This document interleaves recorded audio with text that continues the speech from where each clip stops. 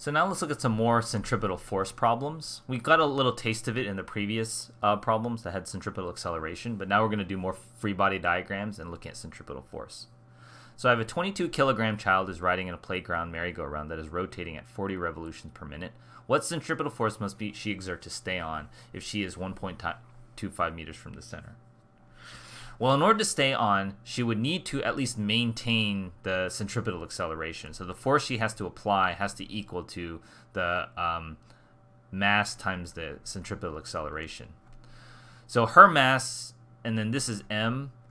I'm going to use, you can use v squared over r, or you can use m r omega squared. Either formulation is fine. In this case, because they gave you the angular rotation, it's just easier to use this form. Okay, so I know mass, I know r.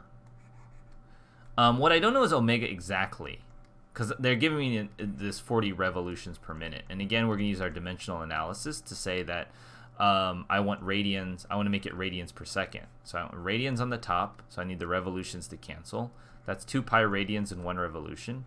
And then I need seconds on the bottom. That means minutes have to be on the top to cancel with these minutes.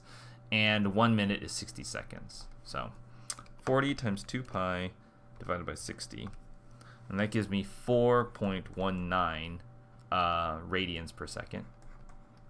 And so then I plug into here, so the centripetal, we call this centripetal force. I don't really like that terminology, but it's the mass, which is 22, times the radius, which is 1.25, times 4.19 squared.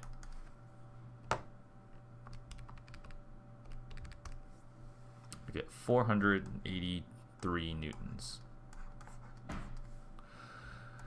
What centripetal force does she need to stay on an amusement park merry-go-round that rotates at this velocity when she is that far from the center? Okay, so we're going to do the exact same equation.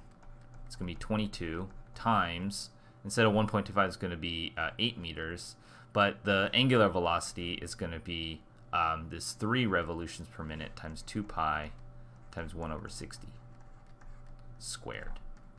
So I'm just kind of using the exact same formulation I did, just with different numbers. It's 22 times 8 times 2 pi divided by 60, and then I square that. 17.4 newtons. So here she doesn't need nearly as much force to stay on because she's further away and it's rotating very slowly. And then her weight is equal to mg. That's 22 times 9.8. Circa 216 newtons. So she has to exert a significant force for this one because this is going really fast. Okay. What's the ideal banking angle for a gentle turn of a 1.2 kilometer radius on a highway with 105 kilometers per hour speed limit, about 65 miles an hour, assuming everyone travels at the limit? Okay, so we're talking about not assuming no friction here, because they didn't give us any friction, no friction. That's usually a fair assumption when you're doing like this. So let's talk about it. These are kind of hard to draw.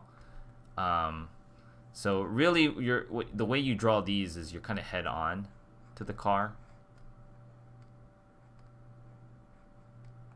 It's not that it's going this way. I didn't draw like here. Here's the windshield up front, right? And these are the headlights. Okay. So it's more like you're looking at it head on, and it's coming around you. Okay. So let's draw the free body diagram. Okay. So all the forces acting on it. We'll draw the forces in orange just to change it up a little bit. I got mg going down on it. I got the normal force exerted on that. Okay. Now there is a net force in this scenario, right? Except the difference is because we're moving, we're not going to slide down the ramp. We're going to have a net force in the x direction that that will be the centripetal force. So if I sum these two forces together, it's going to add up to be a force in the x direction, because it's not accelerating in the y direction. It's just going to accelerate in the x direction, and that acceleration will be centripetal acceleration. Okay. So yeah, actually it's along the ramp. So again, we're going to sort of set up our axes. I'm going to say This is the x-axis, and this is the y-axis. Okay, that's the general setup, positive x direction. And so we're going to break up the components of this vector into its x and y directions, like we do with all planes, or inclined planes. And this is theta. And so this portion of it, similarly, this is theta. And so this is going to be mg sine theta.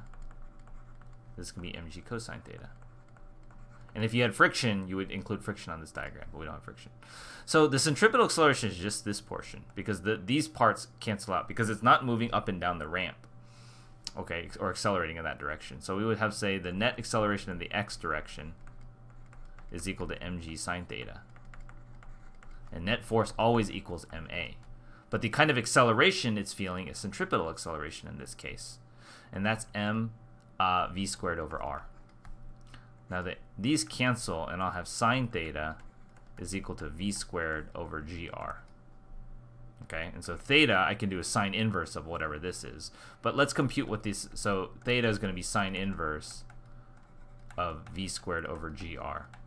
Now the problem is I have everything. I know r, I know g. It's just these are in kilometers per hour, so I need everything in meters per second. So I have to do a little bit of conversion.